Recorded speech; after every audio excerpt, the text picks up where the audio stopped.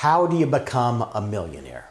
Well, Warren Buffett says that the way to do it is to first make $1 billion and then buy an airline. American Airlines recently emerged from bankruptcy and merged with, well, actually into U.S. Airways.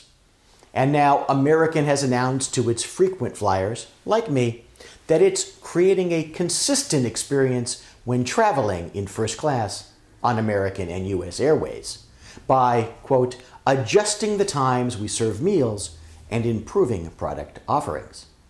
Gee, thanks for the favor. What they really did is cut out meals on most domestic flights under 2 hours and 46 minutes in duration. But not to worry, they'll pass out snacks. Why do anything so stupid? In an article on Bloomberg.com, Casey Norton, an American Airlines spokesman, said that, quote, we looked at what the customers wanted and found a good number of customers didn't want a full meal on a flight less than 2 hours. But 2 hours became 2 hours 45 minutes, and if you're not hungry, don't eat. So what's the lesson here for you?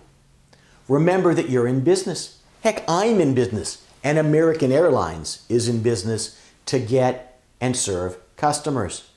Do things that make sense for your customers and tell them all about it.